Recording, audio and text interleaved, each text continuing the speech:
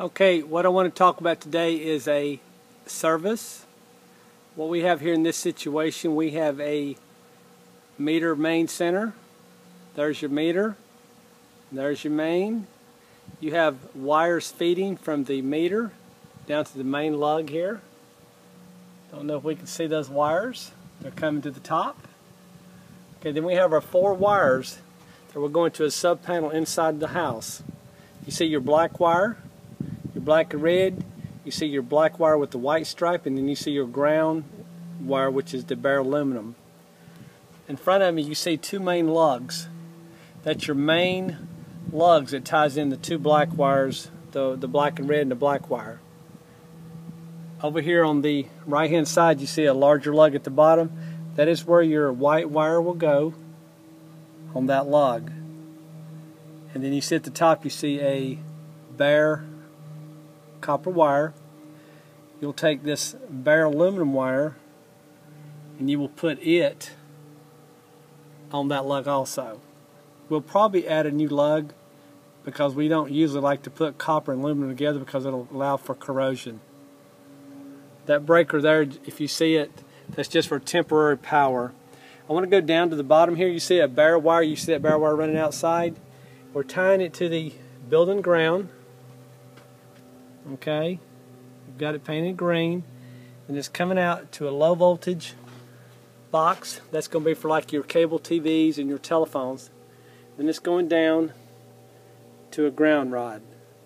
We have an anchor and clamp here for that. You have to have 25 ohms of resistance on your grounding system.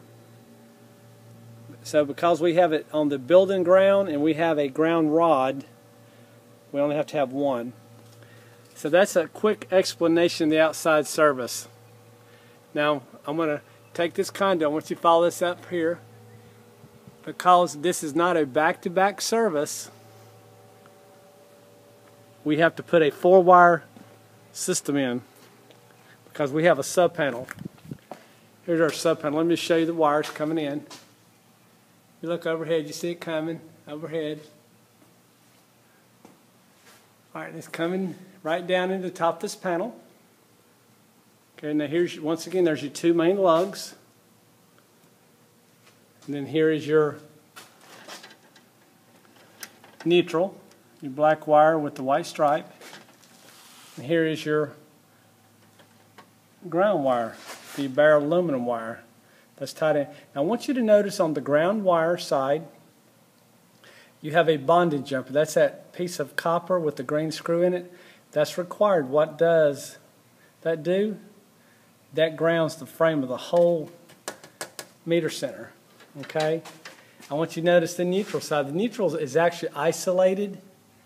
It does not touch the meter can because this is a sub panel. It's in the National Electric Code.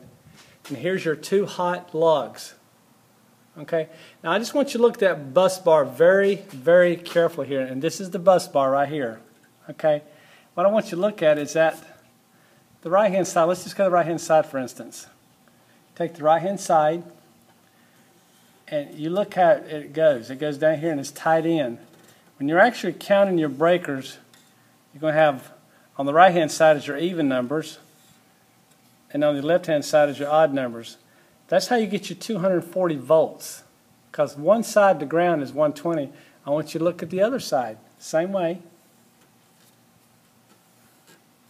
What's important, guys, is not to overload the bus bar. You want to evenly distribute your load.